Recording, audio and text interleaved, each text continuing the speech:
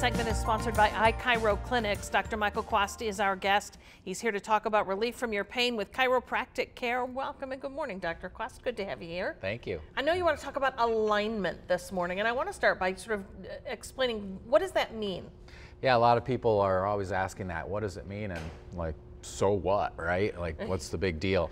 But what happens along your spine and your back and really your body, when you have little injuries and traumas, these little muscles get hurt, and the muscles then tense and shorten, and then they'll tip and twist and tweak you.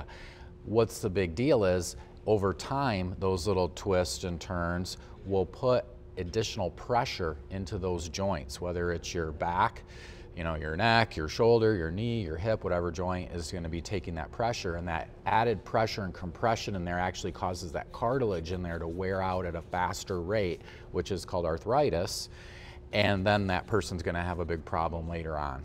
Because it can become debilitating. What seems a little bit nagging in the early going can worsen incredibly. Yeah, so where people blow it is they think it's no big deal. They just mask it with pain pills or something like that. They think, oh, it's not a big deal, but you're gonna have a big problem later, that if you just handled those minor things early, then those problems wouldn't turn into disasters. So how do you handle them?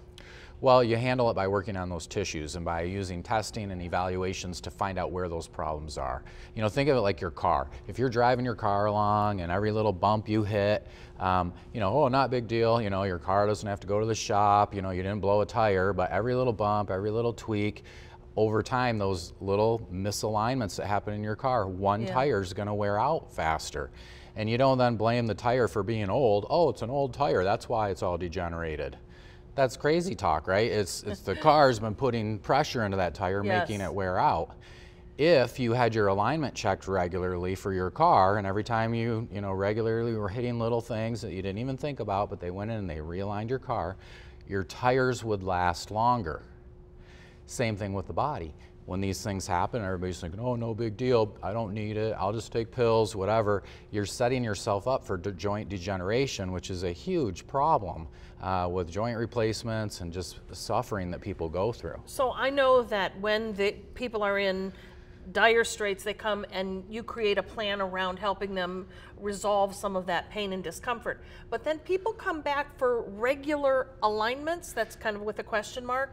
Yeah. Tune-ups. Yeah, so there's a lot of misunderstanding just in the chiropractic profession, because there's thousands of techniques, there's many ways things can be done, there's different types of care for different reasons, whether it's pain care or functional restoration care or let's keep me working really well care. There's a lot of different goals, and the problem is most people out there, like the people watching, you probably didn't even know what kind of care you were picking. Yes. Right? And you really need to know what you're picking. So what you're talking about is somebody who says, hey, you know what?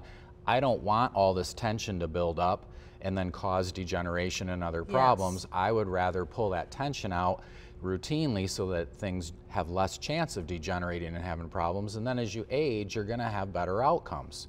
The sad part is the people who realize this are the old people that already got the problems, and they're full of regret and wishing that they had done stuff sooner if they had only known.